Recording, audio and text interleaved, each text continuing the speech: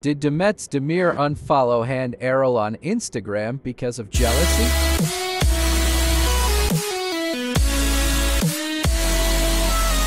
After she ended her relationship with the Turkish singer Ccto, Turkish actress Demet Özdemir came to the fore with the problems she experienced in her business life.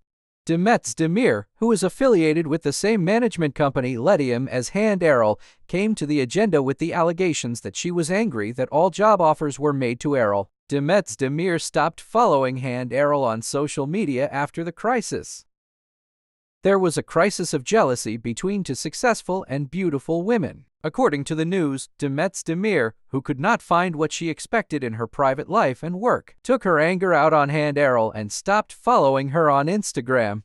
Allegedly, Demet Özdemir was disturbed by the fact that Hande Erçel received more job offers. It was the last straw that she was going to do projects with Disney+, which will open to the Turkish market. Disney+ knocked on Hande Erçel's door after Yaman. Disney+ made an agreement with Hande for a new project. Demet Özdemir unfollowed Hande Erçel on Instagram cause she was jealous of her.